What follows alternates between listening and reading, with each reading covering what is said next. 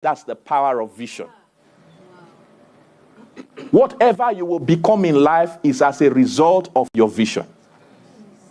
It's not the result of what somebody did or what somebody said or what your adversary schemed. No, no, no, no, no. Whatever you will become in your life is the result of your vision. It's the result of your vision. So now, Jacob, as far as the Old Testament, knew this. Then they would drink those more. They would look up and they would see those things around them.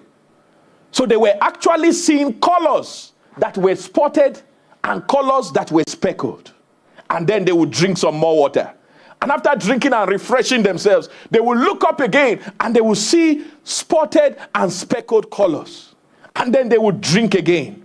And they would get up and see the same things again. All the sheep that came there, they were doing that. Oh, Palabosaya. The extent of your vision is the boundary of your blessing. They would see this. Let's continue. Verse 39. And the flocks conceived before the rods. And when they had conceived, what happened?